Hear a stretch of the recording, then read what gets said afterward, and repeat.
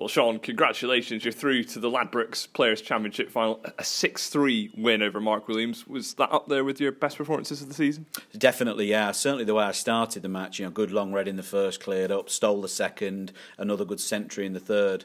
You start sort of having dreams of winning the match 6-0 and being back in the hotel, but you've got to keep your focus, and I probably didn't do that. I was probably a bit surprised that I'd made such a good start, because it's not something I tend to do historically in longer games. But what a funny game, because I was 3-1 up at the interval and absolutely livid with myself for not winning the fourth frame. We both had chances, and I was 2 or 3 shots away from winning that fourth frame. I was fuming with myself for 15 minutes, and good thing was I managed to sort of get it out of my system before we restarted play.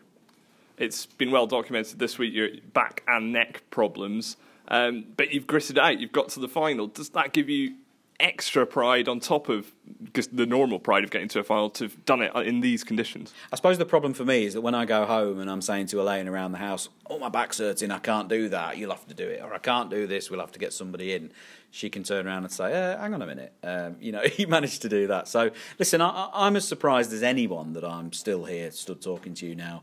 I fully expected to come and get beaten by Kyron in the first round, try and put a decent performance in, grin and bear it, injured man and all the rest of it. Can't believe I'm stood here talking to you about to go into the final, and on a complete bonus really. All I can do is try my best and see what happens. The small matter of Ronnie O'Sullivan tomorrow, the third time you've faced him in a final this season.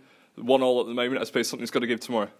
Yeah, I mean, I think when you play the best player to have ever played the game, as Ronnie is, I think you just know that you've got to play your best in all areas. He will test every single area of my game: defensive play, safety play, tactical play, potting, break building.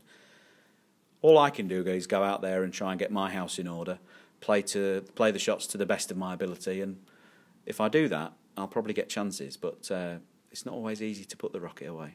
It's been a really great season for you. This is your 5th final, but we spoke earlier in the year about your strike rate in finals. I know that's something you were slightly disappointed with, having only won one so far. Does that put a bit of extra pressure on you to try and cash in tomorrow?